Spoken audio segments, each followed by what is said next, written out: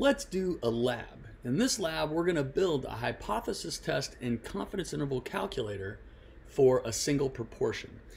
But first, let's go ahead and look at some of the, and remind ourselves of some of the formulas that we've looked at in the past. So for a confidence interval, we need a margin of error. And that margin of error is the multiplier, in this case, a z from a normal distribution, a z multiplier, times the standard error of p hat, where the standard error of p hat is the square root of p hat q hat, where q hat is just 1 minus p hat, divided by the total sample size, which is n. Great. That's for the confidence interval. And remember, for the hypothesis test, we need a step 3 test statistic. And that test statistic is also, with respect to a normal distribution, a z. And it is p hat minus p, where p is the assumed value of the proportion under the null hypothesis, p hat minus p divided by the square root of pq divided by n. And notice that this is still the standard error of p hat, but it is it's p and q instead of p hat and q hat, because we're going to use the assumed value under the null hypothesis. We're going to use the same p as that's there. We're assuming a value for p under the null, so that's why this is going to be p and then 1 minus p, which we call q, divided by n.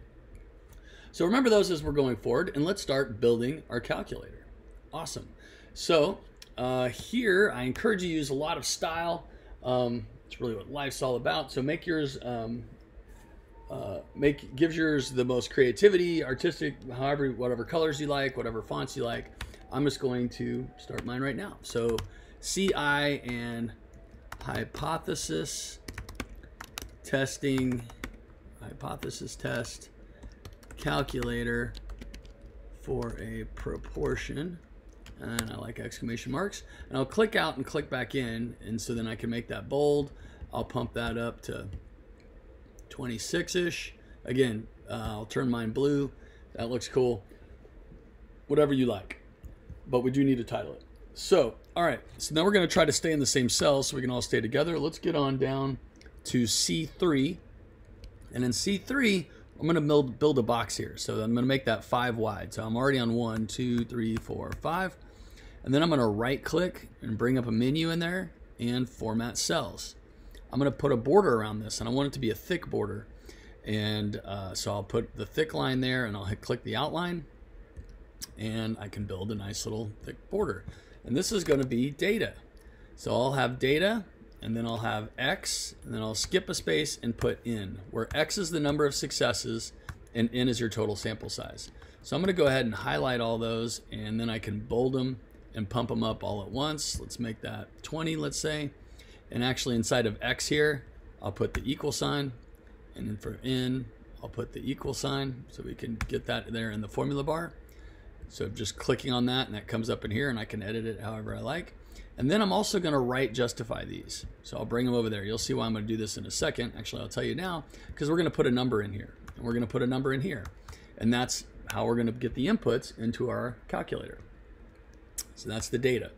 So then if you'd come down here to A5, so in A5, I'm going to write, actually, we're going to create another box, another rectangle. So we'll make this 11 tall. So I'm already on 1, 2, 3, 4, 5, 6, 7, 8, 9, 10, 11. And I'm going to go over 5. 1, 2, 3, 4, 5. So let's make sure. 1, 2, 3, 4, 5, 6, 7, 8, 9, 10, 11. And we're over 5. I'm going to put a box around those. So right click, bring up the menu, format cells, make your Excel, so your border, your big border, and outline it. And great. And now I've got this little section of my spreadsheet that I'm going to say is reserved for the confidence interval inputs and outputs. So I'll put in here confidence interval. I'll click back out and click back in, and we'll bold that. And I'm going to make my A column there a little bit wider so that I can fit all that on there on the confidence interval. So then down, I'm going to skip to a line and go to A7, and we'll put in input. And once again, I'm going to bold it. And my input here is going to be the confidence. We, of course, have to tell our confidence interval what confidence we want to have it. And we're going to remind ourselves that that needs to be input here as a decimal. So we're going to input that as a decimal. I'll just give it a default value, say 0.95. And those are really my inputs. So now I'm going to come over here to E7, and I'm going to put in output. And in the output, we're going to have alpha. We'll call that an output. We're going to have p hat, our sample proportion. We're going to have q hat, which is 1 minus p hat. We're going to have SE of p hat. And we are going to have, of course, a multiplier. And of course, with those two, if we multiply those two together, we'll have a margin of error. And we will fill those in here right now. Let's go ahead.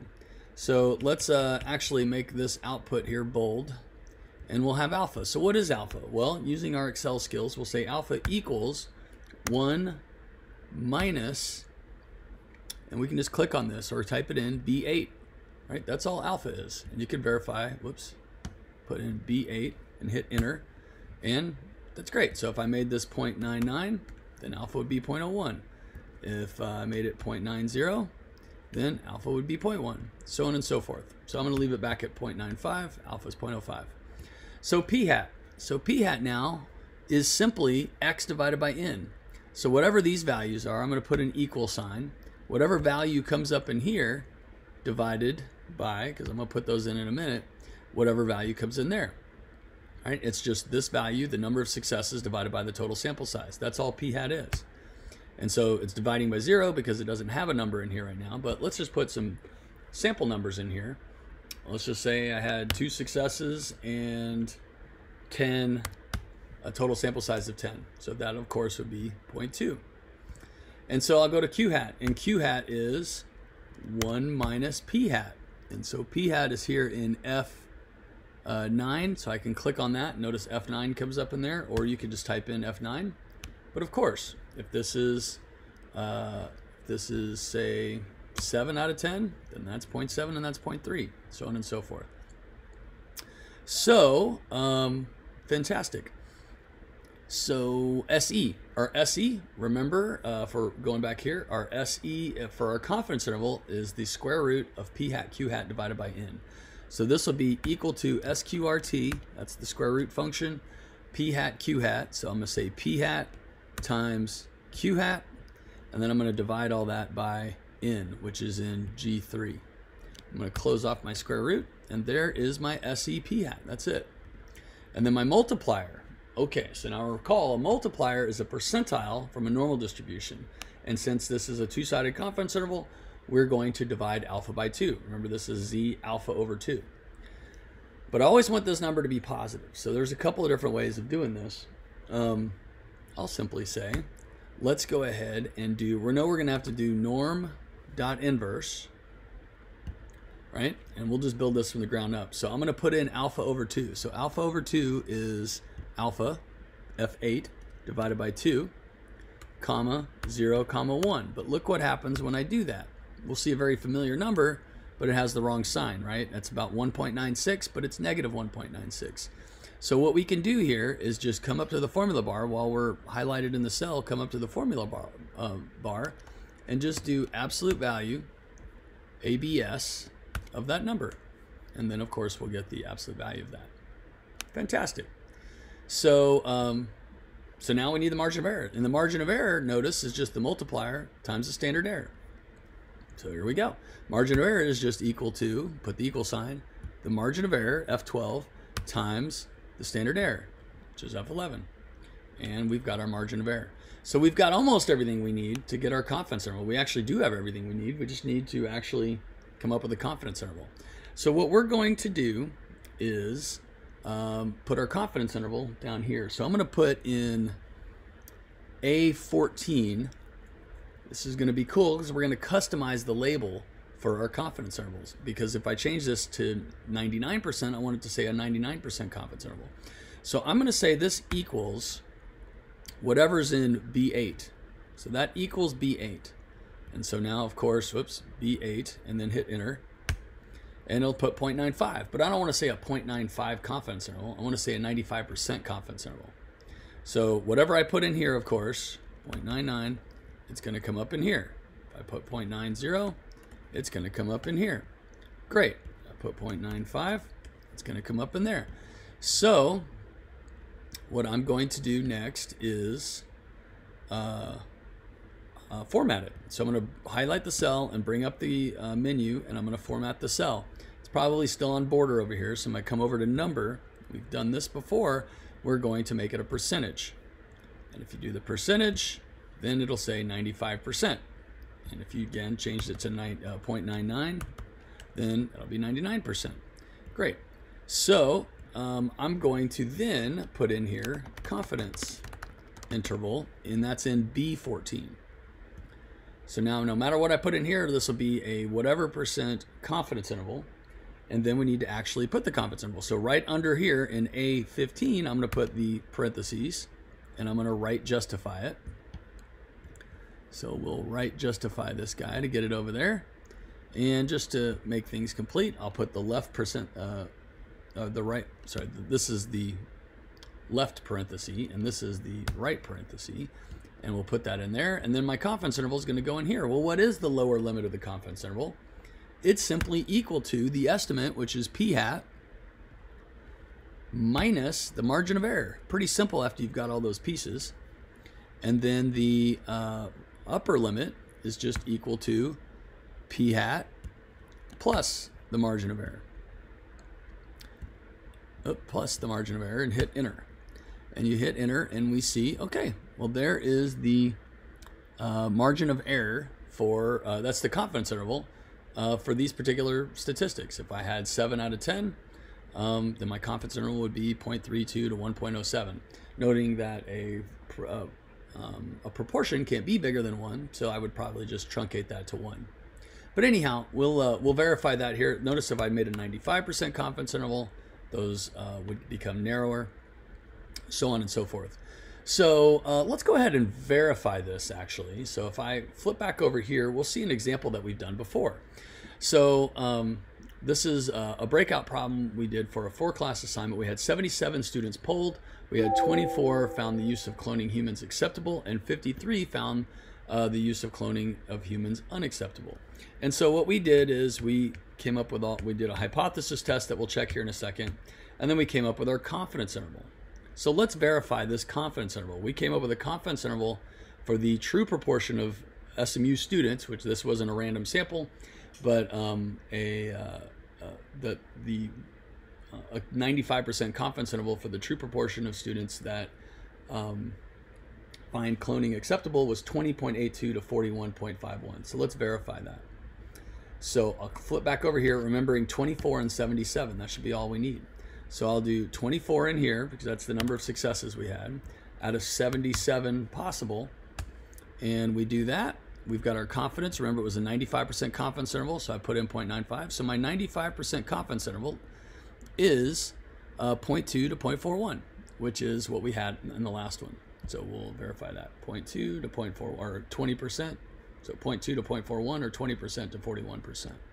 So just to kind of finish off the formatting here, we'll go ahead and make those bold. And there is a confidence interval calculator for a proportion. That's awesome. So the next step that we're going to do here is make a hypothesis test. And so for this hypothesis test, we'll make this 9. So that's 1, 2, 3, 4, 5, 6, 7, 8, 9. And we'll go ahead and make this 5 wide. 1, 2, 3, 4, 5. So I'll right click on that and go to format cells. Looks great. Awesome. And remember, make this as stylish as you like. So I'll go over here to the border and add the border, and I'll put the outline, and just like we had, now we've got a little section over here for hypothesis test. So this is hypothesis test. I'll click out, click back in so that I can make it bold, and let's put the inputs in there. So I've got input, click out, click back in, and my inputs now are going to be HOP equals, and I'll make this right justified. So I'll click out, click back in, and make that right justified. And actually I'll bold it too, why not? And then down here, yeah, let's not bold it. You can do whatever you like. I'm not gonna bold mine because we bolded the input to set it apart. So here I'm gonna make HA, and HA is P equals, and you can do a couple of things here. You could insert Actually, it looks like you can't insert it there, so you can only do it one way. So what I'm going to do is, if you're on a Mac, you can hit Option and then the equal button, and that'll give you the not equal sign. And if you're on a PC, you might have to figure out how to put that not equal sign. If you're on a PC and you can't figure it out, you can a lot of times actually go over here to Symbol, and you'll see all these different symbols, and you might be able to find it in there. Technical symbols. So again, if you're on the Mac, just hit Option equal sign. And if not, for this one, oftentimes you can bring it up in there, but I'm almost certain it's in there somewhere, but you might have to spend some time finding it. Another way you can do it if you're on a PC is in coding. If you talk amongst coders, you can just hit exclamation mark equals, and that is kind of an international symbol for not equal. It's actually a coding symbol for not equal. So you put exclamation mark equal sign, that means not equal. But I have a Mac. I'm going to hit Option equals. That puts in the non-equal sign, and I'm ready to go. I'm going to come over here and right justify it, just like that. And now I've got some inputs. We know that those are inputs. And then, of course, I'm going to input my alpha, and I'll go ahead and right justify that. And if we right justify that, I'll just go ahead and put in 0.05. Great. So now we need the outputs. And so for the output, I'll click out, click back in so I can bold it. And let's list our outputs. So our outputs are going to be, of course, p hat. And our outputs are also going to be, let's go ahead and make that q hat. Well, we know we've got q hat. We don't need to explicitly say it. Let's make a critical value, though. We know we need that for step 2, and I'll make this a little bit wider. And I need the SE of p hat. Recalling we're going to calculate a little bit differently here using p and q instead of p hat and q hat for the SE of p hat. I'm going to have a z statistic in the end, and I'm also going to have a p-value because this is hypothesis test. I got step 1, 2, 3, and 4 in here. So that is awesome. And let's start putting some stuff in. So let's go ahead and try and match this to the problem that we had before. So I'm going to flip back on over here. Notice that here we were testing a majority. And in a majority, we're testing either above 0.5 or less than majority is less than 0.5. So our value that we want to test of greater than or less than here is 0.5. So I'm going to put that in here. So for p hat, or for p, I'm testing HO, p equals 0.5 versus HA, there's either or there's less than majority. Great. So now I can compare those answers. So p hat's the same way. P hat equals, just kind of duplicating it there. So p hat is E3 divided by G3. And we do that, and we've got p hat. And our critical value here is equal to, remember the critical value and the multiplier are the same, but we'll go ahead and redo that here. So that'll be norm dot inverse. Oops, don't hit equals. I always do that. Hit norm dot inverse and then open parentheses. I need alpha divided by 2. So that's alpha divided by 2. And just like that. And that, oh, that's I10 in there. Divided by 2, comma 0, comma 1. And if we do that, we get this negative 1.96. It's really plus or minus. So actually what I'll do here is make my critical value a little bit wider. And in here, I'm going to put plus minus. So that I'll know that that's plus and minus. And I'll go back in here and remember to make this, I'll just make this the absolute value to make that always positive. So when I look at it, it says, oh, okay, the critical value is plus or minus this two-sided test, 1.96 or 1.9599, very close to 1.96. So, so great. So now we've made that clear. SEP hat is equal to, this time, SQRT. Let's flip back over here and go back up. If we come back here, remember that this is our test statistic. And so for our test statistic, we're going to divide by the standard error of p hat. And now we're, instead of p hat q hat, we're going to use pq. So in here, I'm going to say open parentheses. And p, what are we using? What are we assuming for p? Well, it's right here. P equals 0.5. So I'm going to go ahead and select that number times 1 minus that number. So that will be 1 minus 0.5. Of course, we could do that in our head, but we want to be able to change that number. So that's I8 p hat 1 minus p hat divided by n, which is here in G3. And we'll close all that off, and we get an SE p hat here. And remember, you can highlight the formula bar up here to make sure it's gathering what you want. So this is, again, just double checking it. That's P, that's Q, that's N, and that's the square root. Looks good to me. So now we're going to come down here to the Z statistic. We're calling what we have. Here's our Z. Now we're just going to take P hat minus P and the square root of that SE. So this will be Z equals, I'll use my quantities here, P hat minus P, close parentheses, divided by SE P hat. That's exactly what it is. And that's my Z statistic. And then we'll need a p-value. So that's a -3, -3.3. Let's go ahead and double check that so far. So if I come back down to my hypothesis test here, we'll see we're right on target. So far we said, okay, that's we inputted these. So this is p equals 0.5 and p not equal to 0.5. Our critical value is plus or minus 1.96. Looks good. And our Z score, our Z statistic is -3.3. And that looks like what we have here, -3.304. And so we're confident now that the SE was calculated correctly, and we've got step 1, 2, and 3. So what about the p-value? The p-value is the probability of being as extreme or more extreme than what was observed under the assumption that the null hypothesis is true. And our Z statistic is sitting here at -3.3. So we need to be clever here because we're going to need to multiply this by 2. So here, be very careful when typing this in. So what we're going to do is say equals, and then I'm always going to have the function in Excel look up the left tail probability. It's going to look at a value to the left, which is no big deal here because this one's already -3. But I want it to always be negative. So what I'm going to put in here for the p-value is, how can I always get that to be negative, and then I'll multiply it by 2. Because whatever it is on the left tail, if I multiply it by 2, that'll be the total left and right tail together. So I'm going to say norm.dist, if you remember that function, norm.dist, and then I'm going to put in the negative absolute value of the test statistic here.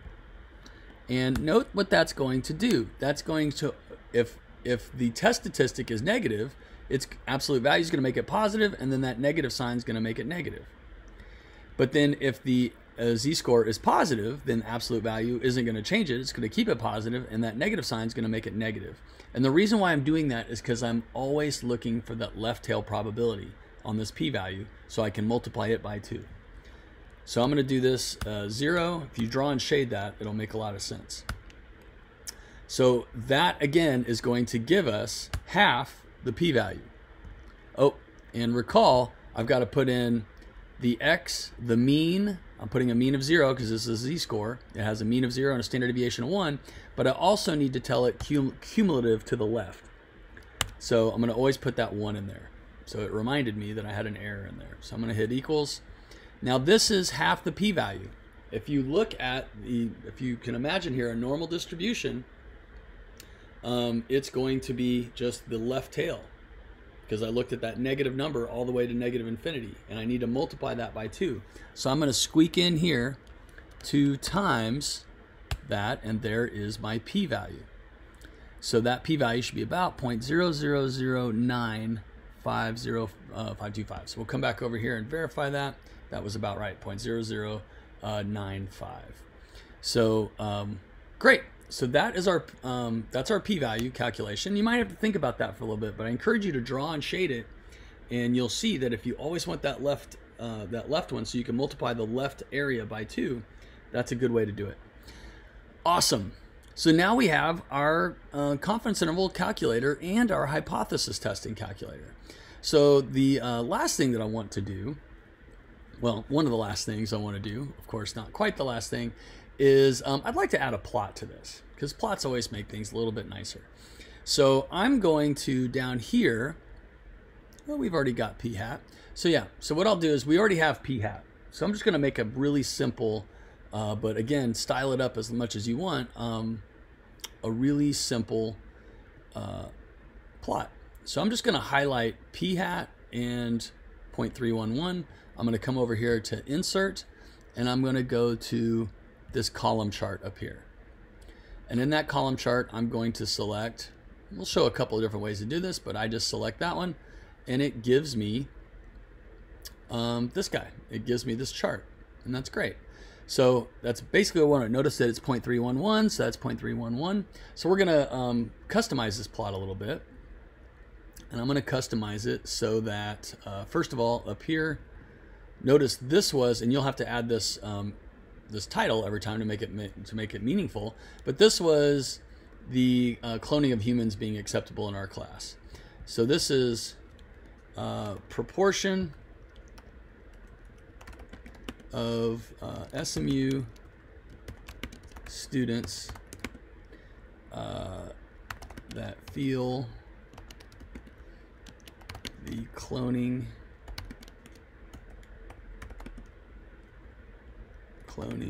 of humans is acceptable. Great. So I've got a nice little title. Now, what we want to do is really note that this proportion is the proportion of acceptable. That's what we've called a success. Is what is the, we have to really say with respect to what we're talking about this proportion. This is the proportion of acceptable. So I don't want it to be a 1 down here. So basically what I'm going to do is come up here to select data. This is a little cryptic, but select data, horizontal category access labels. I'm going to put in acceptable. Acceptable. And I'll hit OK, and acceptable comes in here. So now it's pretty cool. It's pretty descriptive. But what I'd also like to do is add error bars, because we know that that the actual estimate isn't 0.311. Our estimate's 0.311, but it's not likely that the actual proportion is 31%. So, so what we're going to do is use this margin of error.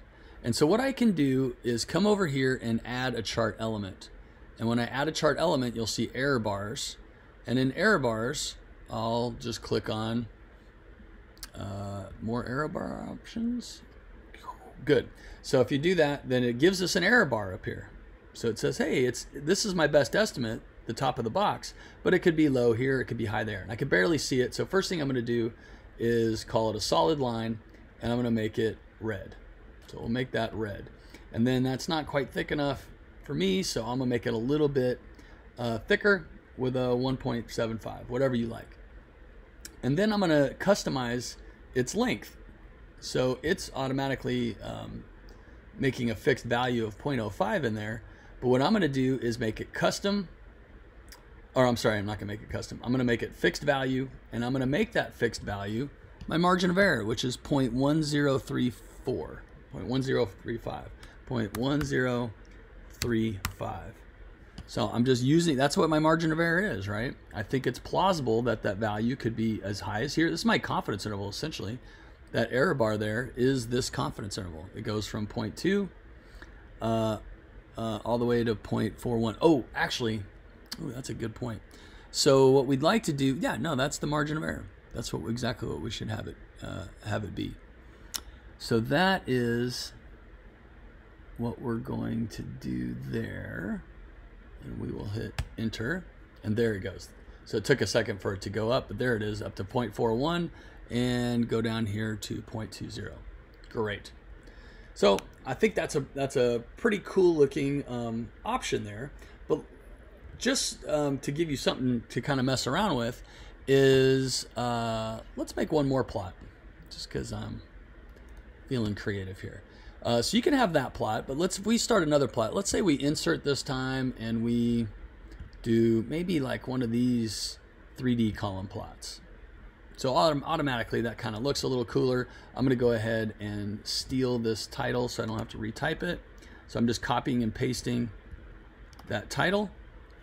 And you can make this plot a little bit bigger. I think that looks pretty cool. And then if you are in an XLSX file, so if you've brought this up, more than likely everyone is, you've got these under chart design, you've got these different kind of automatically formatted ones.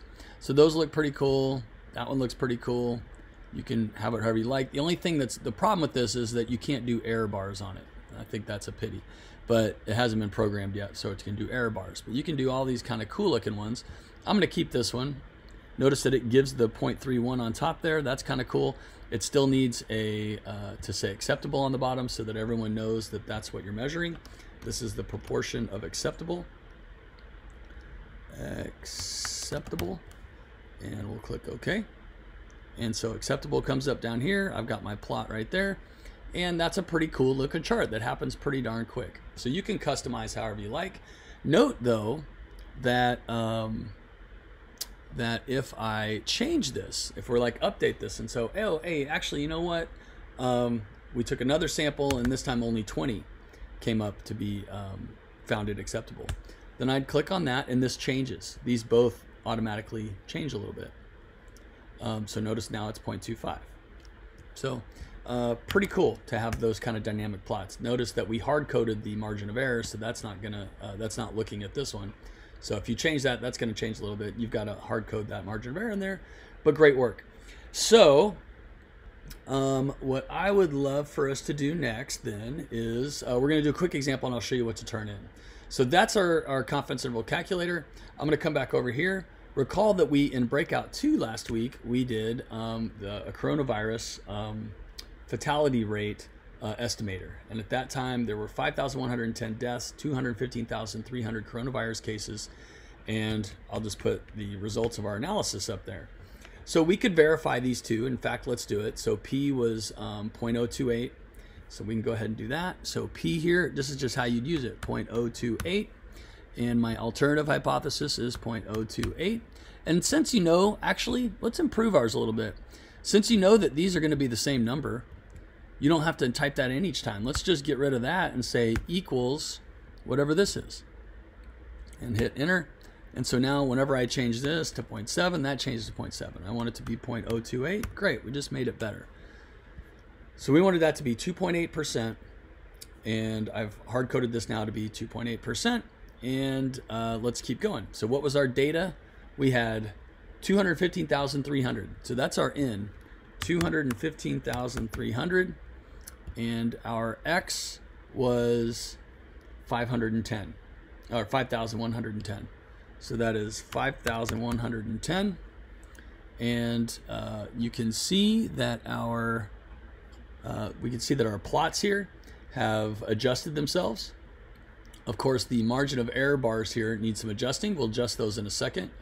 But we've got a very small proportion, or in fact, relatively speaking, a very large proportion, larger than we'd like it to be. But that's reflecting that p hat of 2.3%. And that's what it was back in the day, back when we were looking at this back on April 2nd. So what we would like is, we said, okay, let's get a 95% confidence interval. Oh, and let's verify these numbers. So we had a z statistic of -12 because our p-value here, our p-hat was 2.3%, and we were testing 2.8%. So there's our z statistic, was a -11.99, which is basically 11 is -12. Our p-value is super duper small. Notice that it's actually calculating it here. Unlike our calculator, which said 0, this is actually just right, very, very, very close to 0. That's 0.32 zeros of decimal, then 32 zeros, then 365. So very, very close to 0. Very, very unlikely that we would get something this small if 2.8 was the real percentage, was the real proportion. So great, and so we said 95%, so we go through there, and we've got about 2.3% to 2.4%, which is what we have here, 2.3% to 2.4%, and that's how we would use our calculator. And we see that our margin of error here is very small, 0.0006. So if we were to adjust this, we would just kind of double click on that, and down here, we'd say that this is 0.00, what was it? Whoops, I've got it right there, 3 zeros and a 6.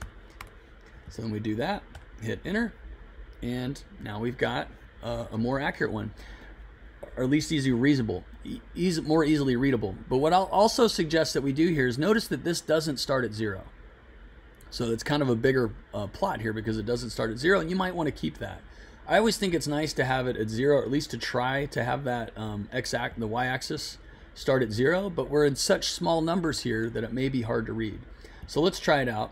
We're just going to try that out on point here. So here we go. So the minimum, I might just hard code the minimum here to be 0.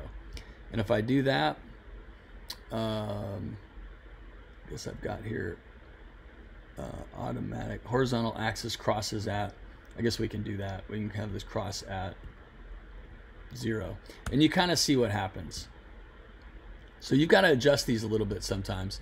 But notice that if I have it start at 0, it's saying, hey, here, see our error bars are just super tiny. So there's a couple things you could do. You could go back to kind of zooming in on the y-axis here, or you can make your plot a little bit taller, right? Which might kind of show the relative, the error to the estimate. So there's a lot of different ways to make this plot. So I'll let you kind of play around with that, but that's kind of the idea with the plot. But what we'd like to do in the end here is, first of all, change this, because this title is now the estimated fatality rate of COVID-19 in the U.S.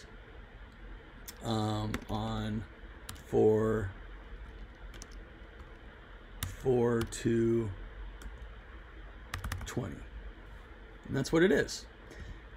That's what this analysis is suggesting. And we could do the same thing down here, right? This whole thing is what this is as well. And so you could spend a lot of time sitting and formatting this, but that's what we'd like to do. And the final thing is to make a report out of it. So for the lab, you're going to turn in this Excel sheet along with the other one that you're going to do to do this on your own for one time. But another thing we can do is if we flip over to a Word doc, we can create a little report. So this will be estimated corona, or we'll say COVID-19, estimated COVID fatality rate,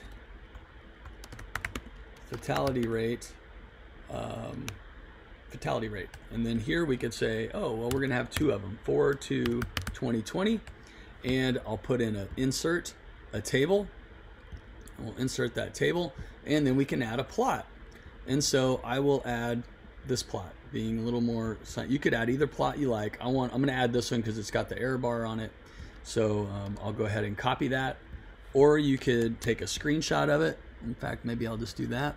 Take a screenshot of that plot, and then I'll plop it in there. And then underneath, I'll write the interpretation. So we are 95% confident that the true fatality rate of COVID-19 in the U.S. Is between, and then we come back here and fish it out. So we've got 2.3% and 2.4%. Between 2.3% is between, don't need the parentheses, but we say it that way, 2.3% and 2.4%. Great. So there it is. Now what I'd like you to do is, again, style this up as much as you like, but then we're going to put on here 4/7/2020, and we can get updated information now. So what I'd like you to do, you might shrink this a little bit so you can get it all on one page. But what I'd like you to do is update this. So I'll go ahead and put this on there and insert. You want both of these. So I want you to build this one and then update it here. So then I'll have put a 2x1 table, and you're going to come in and change this with some updated information. You're going to update our calculations, as Dr. Birx and Dr. Fauci are doing constantly every day, and update the plot in here. So you're going to put a plot and updated plot here, and you're going to interpret the confidence interval here. And let's go ahead and make it a 95% confidence interval. Why not? If you want to make it a different confidence interval, that's fine too. But sure, if you want some direction on that, just make it a 95% confidence interval. So you are going to you're going to fill in the blanks there where it's italicized. You're going to build this whole sheet. So just to be clear about that. So then what you're going to submit is 2 files, this Excel file and this Word doc. And just a little bit on where you might find some updated information is, I wanted to show you this too. I know my video is going long here, but you can, I've updated this slide. So you can go to this website and that'll give you an updated version of these statistics. But then finally, what I'd like to do is kind of take you out to this place called GitHub. And if you just go, I just think it's really important that kind of everybody these days know about what GitHub is. So if you go to GitHub and then look at COVID-19, let's see what that brings up. Yep, see the first thing that comes up, GitHub COVID-19 is this website where you see GitHub here at the end. So I'm gonna go ahead and click on that. And you might have heard that Johns Hopkins University is keeping track of all these statistics. And this is a website put together called GitHub is a repository of where you can put code and data. This one's got data, and this is the Johns Hopkins, JHU, Johns Hopkins University repository for updated data, updated almost real time. So, so if we come over here and go to COVID data, so CSSE COVID-19 data, and then you come in here and you'll see daily reports and you'll see time series. Go ahead and click on time series. And in here you'll see US and global. And let's go to global, but we want to look at the US column. If you go to US, it's going to look at it by city. So you could look up your city if you want to see the confirmed cases right now in your city or locale, or if you want to see the total deaths in your city or locale. But confirmed, this is global, and we'll look at the US one. So I want to, so what you could do to get that updated data is come over here to the confirmed, and it's got all the data. And you could go down, just basically come down here and note that you might want to, yeah, well, we know that we're in the US, so there's the US. And so you're gonna have to follow this line, but if you kind of click over here right now, at the time that I'm looking at it, we have about 337,072 cases. So without spelling it all out, part of being a statistician, part of being in 2020 and knowing statistics is to go out and gather your own data. So I'll leave it there. You can come to this one and update your data, or go to the Johns Hopkins and look up the data. Should be pretty close. And then you know what to do for the rest of the lab. So great job. I'll leave you with the Excel page. So last time, submit the Excel sheet and submit the Word doc, and you're ready to go. Great job. I'll see you in class. See you next time.